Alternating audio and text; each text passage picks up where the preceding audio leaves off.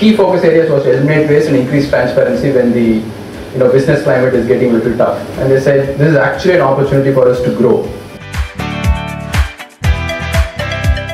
Our workforce is basically, roughly around 300 people are there working in the company, especially sales. Plus, we have roughly around 30 to 35 people of technicians. Basically, they are service technicians. Our products are marketing products. Naturally, you need a service backup. There's a 40% increase in the visibility of the on-field executives during the business hours. That's the biggest advantage I can say.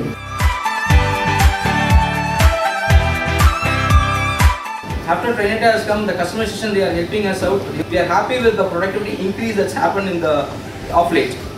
The planning is much better. We are able to monitor the performance, and this has led to a drastic increase in our revenue as well.